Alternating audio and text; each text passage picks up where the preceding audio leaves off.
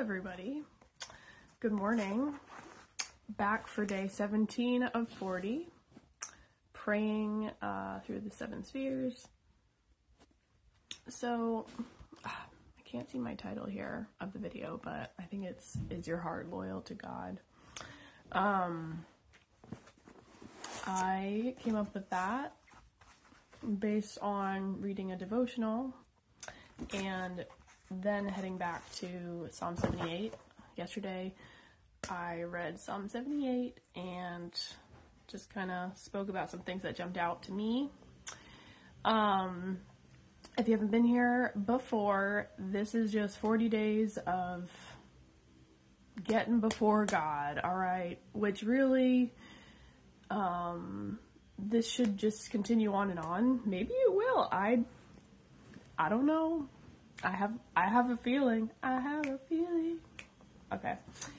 But yeah, so the 7 spheres is just like all the different parts of our life that we can pray about. And that's the beautiful thing, is God is not only for Sundays. God is not only for church, and God is not only if you have a problem and you need a genie in a bottle to come and help you when you're in trouble, which is interesting because I definitely have friends that are like, oh, I don't believe in God, or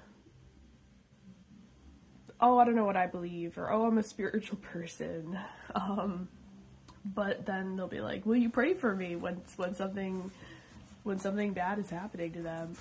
You know, I've had that happen many, many times. And it's like, of course I will pray for you because it works, but you can also pray. Like, God is, you know, like, why would it matter if I prayed versus if you prayed? Like, believe in God, not in, you know, a person, just the person of Christ.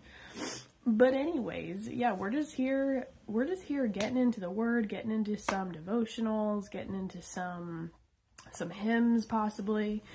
Well, that happened a couple times. And also reading through the E.M. Bounds Complete Works of E.M. Bounds on Prayer book, which has been amazing. But anyway, I'll just start off by praying and then talk a little bit about today, about being loyal to God. All right. Lord, I just thank you so much that even when we're not loyal to you, you still show up and provide. But you are only so long-suffering and so patient, and you are a good Father, and discipline is part of your regimen to get us to change, because you don't want us to stay the same, and you want our hearts to be softened and to be transformed, and you want us to trust you. And so thank you so much that you gave us your word and you showed us yourself on those pages, and I just pray that they would come alive today, that we would see something new about you, that you're going to do a new thing today. So thank you so much for newness of life, and just excited to be here. In Jesus' name, amen. Yes, I really am excited, guys, to be here today. Just in general, like, existing. I'm just feeling something happening today. Like, something's moving in the spirit, and I don't know. I think part of it is the season, just as January is approaching, the new year, and all the new things that are going to come in 2024 that have never come before, because each day is different. Each day is a new day that God created for us, and today is not going to look anything like yesterday. Like, yes, we're going to eat, and we're going to go to work, and we're going to clean, and some of those things, but it's not going to look the same. It's like snowflakes. They always are different. So I love that, and I'm just excited to see what this year is going to bring, but I hope it's filled with trusting in God. That's kind of the theme today, about your heart being loyal to God is the same as trusting Him. And I've painted a picture one other day about thinking about someone that you really trust. Like you would just assign a task to that person and know in your heart of hearts that they're going to get that task done and that you don't have to worry about it. And that is the kind of trust that we have to have in God, but we don't so often. We really don't. And so I was reading today out of the God is Faithful devotional by David Wilkerson. A great one. I should probably put it in the comments so you can get yourself a copy. It has a devotional for every day of the year. So I just turned today to December 29th. And this is cool because it's called God is Able to See You Through. And it really ties into the Psalm 78 reading from yesterday. So I'm going to kind of parallel the two. So just key points. Do you believe God is able to see you through? Do you believe he can do all that is necessary to answer your prayers and meet your needs?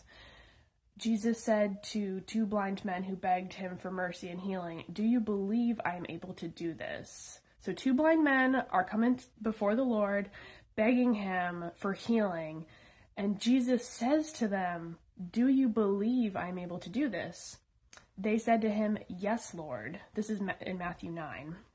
Jesus then touched their eyes, and immediately they were opened. Whew. And then the Lord, it continues to say, the Lord asks all of us, do you believe I am able to guide you and perform my perfect will in your life? Or do you harbor secret thoughts that I have forsaken you and let you down?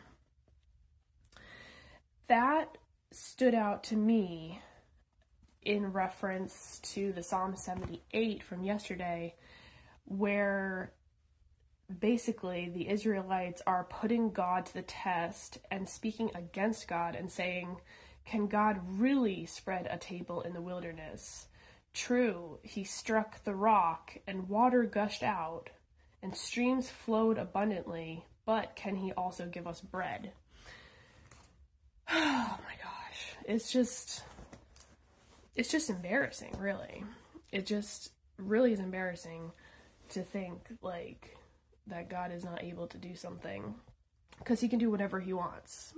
But a lot of the time he needs us to have the faith in order for him to complete it. So it's a battle in ourselves that we need to come to terms with before God and surrender our will and our old way of thinking. That's the old man that died with Christ, and the new man is now here, the new creation, embracing the truth about God and the truth about what our life is now. It's trusting in God, it's surrendering to God, it's doing things through this power and through the Spirit of God that we were not able to do before. That would have been impossible. It's only possible with God. And so, it comes down to, again, being all in with God or all out, but not being somewhere in between where you're like, yeah, I believe in God, and like, yeah, saying one thing with your mouth and believing another with your heart. So, is your heart loyal to God? And I made a couple of notes because I was reading back through Psalm 78, just trying to see more here. And in the first few verses, it says, my people, and this is talking to you, it's talking to me, okay? My people, hear my teaching, listen to the words of my mouth. We will tell the next generation the praiseworthy deeds of the Lord, so the next generation would know them. And then they would tell their children, and then they would put their trust in God and would not forget his deeds, but would keep his commands. They would not be like their ancestors, a stubborn and rebellious generation whose hearts were not loyal to God, whose spirits were not faithful to him. Okay, I'm just going to stop there. Basically, if you're a parent, okay, and you're looking down at your child, and they need to say sorry to somebody for something they did. Their sibling probably, okay, or another child, or you, or your husband or wife, whatever. And they're like, sorry. It doesn't take a rocket scientist to be like, you're not really sorry. Like, in your heart of hearts, you're just saying that because I told you to, but you don't believe it. Your heart is not loyal to your words, and your spirit is not faithful to be obedient and to be changed, right? So if we're able to see like the heart of the matter coming through in someone's words, how much more is God able to see our heart and our spirit as we go about our lives? Like, he knows if we trust him or not. Like, he cannot be fooled, okay? Anyway, I just thought that was so good because we've got to be all in, guys. We don't want to be like our ancestors, stubborn, rebellious, disloyal, unfaithful. And yet, we know that the battle is every single day, right? So we always have a choice to choose to live in the new life and walk with the new man, the new creation, or there's the battle of sin and the flesh that is always pulling us to sin and to fall back into the old ways and just do the same old thing that we were doing before that doesn't bring life. And so it's a daily fight, but we've got to focus on the fact that we have the power of Christ in us to ignite us and enable us to be able to walk in the Spirit. There are always going to be things, as long as we're on this earth, in this body, okay, that we're going to be struggling with and wrestling with God, you know, as far concerning trusting him, because we've all had mountaintops and valleys, and life is easier some days and harder other days. And there's lessons that we have to learn, and then when we learn them, we're like, yes, like, that's it. You know, like, I made it. I'm good. Until, like, a day later, and then there's something else. Or a minute later, you know. Or sometimes you have a great season, you're just, like, killing it, just riding smooth in the Spirit, just walking in the Spirit, like, things are going really well for a while. But we know that life is in seasons, and we know that what, you know, the word said is true, that we are being made like him slowly, and the sanctification process is painstakingly long in our finite minds. However, the eternal perspective says our life is but a blank. Our life is but a vapor or a mist that just disappears because of how short it is, in lieu of, you know, like, eternity. Excuse me. But anyways, that's basically what I wanted to touch on today, just to, you know, get the knobs turning about, is your heart loyal to God, and how God can see whether it is or not. So good to be honest with yourself, and then if it's not, we go to God in prayer. So that's where we're going to go now. We're going to go to the Lord in prayer. So bow your heads with me. Lord, I'm going to read this verse again. It says, we will tell the next generation the praiseworthy deeds of the Lord, and then they would put their trust in God and would not forget his deeds, but would keep his commands. Father, when we hear of a person doing something great, honorable, commendable, respectable, we remember, but we forget all of the things that you have done and continue to do. And we are so short-sighted, God. Expand our vision.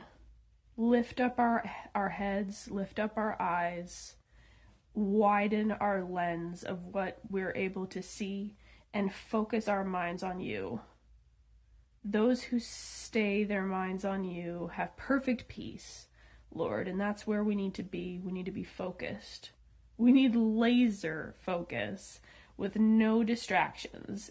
Imagine, Lord, help me imagine if we were all just focused on you, on the King, seeking first the kingdom of righteousness. Truly, 100% with all of our heart, that our hearts would actually be loyal in seeking you first.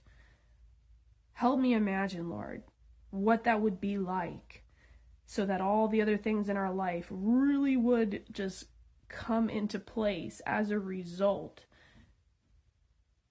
It's just magnetic. It's like the force of just the magnetic fields. When we draw ourselves to you, all the other things in our life come along with it, and they just meld into the perfect order that they're supposed to be in terms of importance, in terms of priorities, what you want us to do first, what you want us to focus on, what you do not want us to focus on anymore. All of this becomes clear when we are walking with you. And you know this, Lord. You designed us in this way, and that is why you tell us to seek you first. That's why you tell us to keep our minds fixed on you.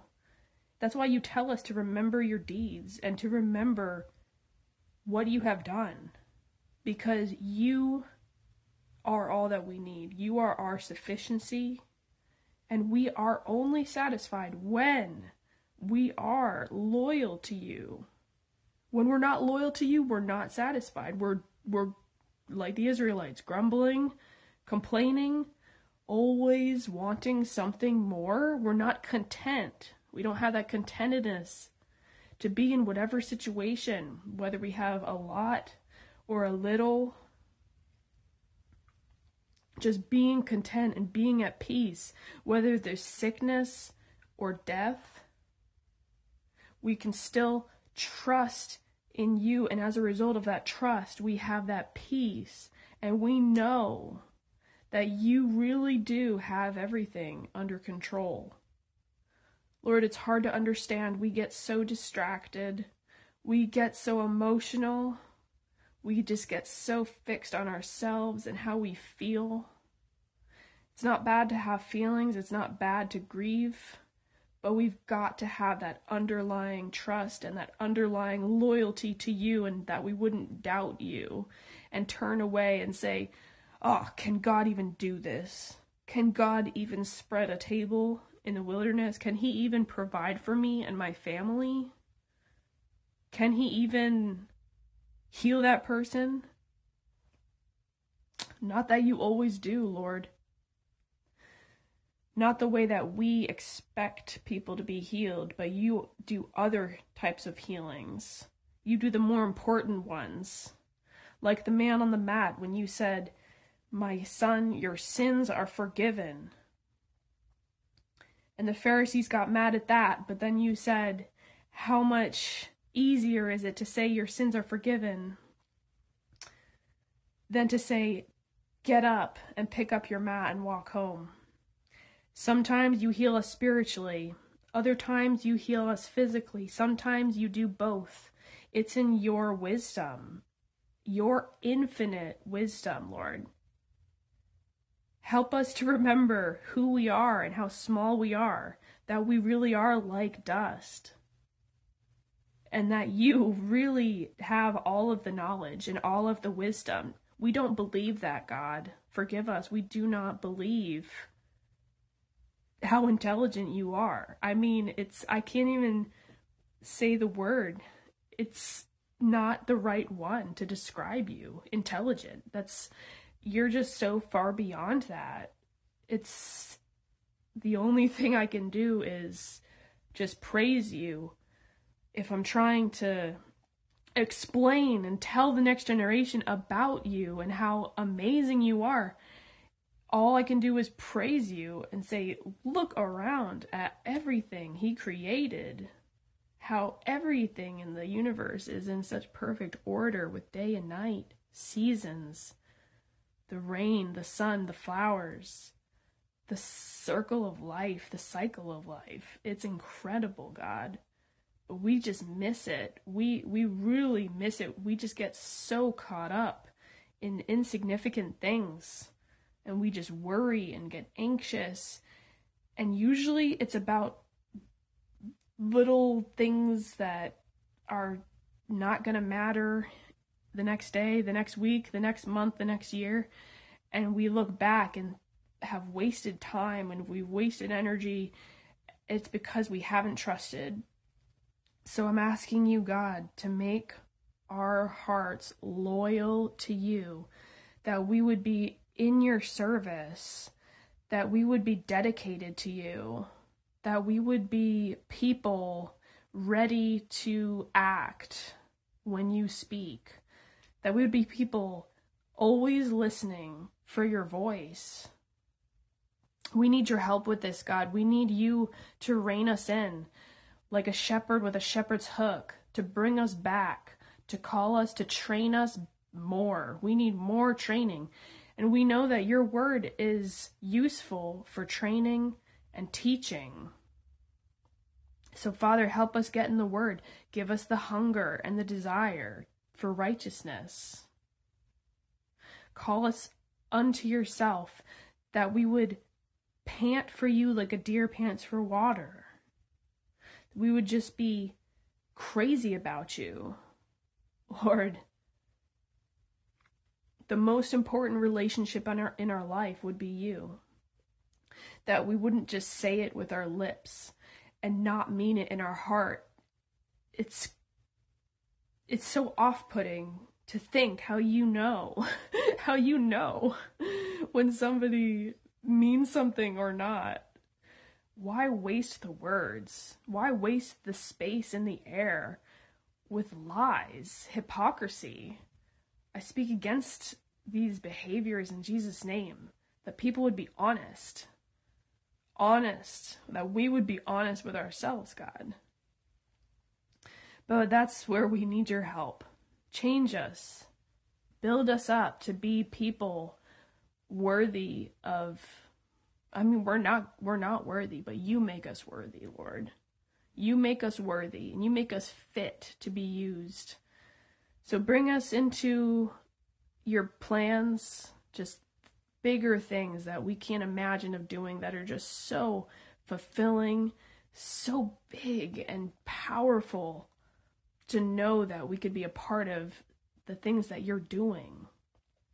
Get us out of our heads, those little boxes of torment most of the time, when we get stuck there and depressed, anxious, just so worried, and we're just drawn away from the important things, and that laser focus is on something just not of you. So point us to you, draw us near you, hold us close to you, and don't let us go until we really let go of all of these things we're holding on to and not giving to you, and trusting you to change and to use. Make our hearts loyal, oh Lord. Only you can do it.